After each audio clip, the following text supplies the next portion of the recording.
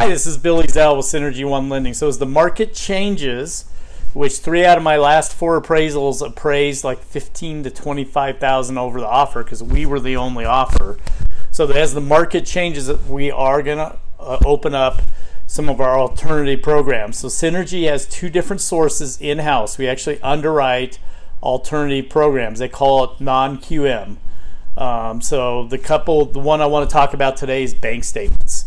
So we have 2 versions on it. We have a 24-month and a 12-month.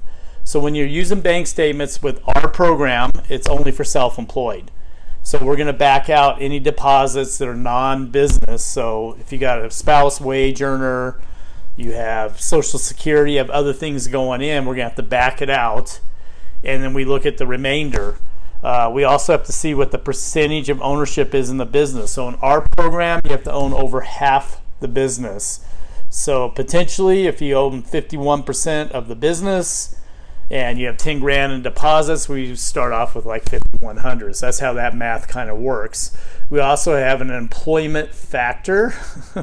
So if you're in the service industry, you do not have as goods and it's just you, the employment factor can be as little as 15%. So they take your deposit, set 15% aside for overhead. Now, if you have a store with inventory and you have over 5 employees, it can be as high as 85% of your deposits has to be set aside, and the remainders, which you get to use for income.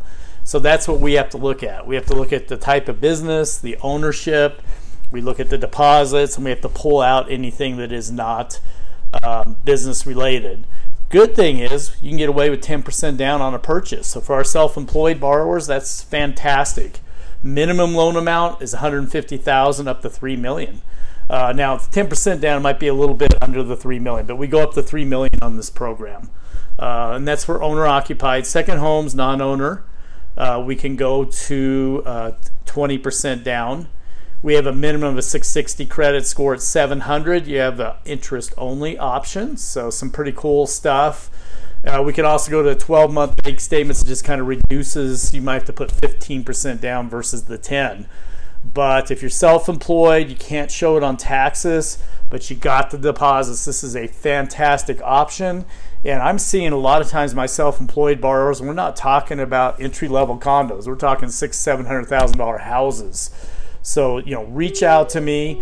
We're very careful with making sure we got the right numbers for you. I can be reached at 720-617-7720. Have a good weekend.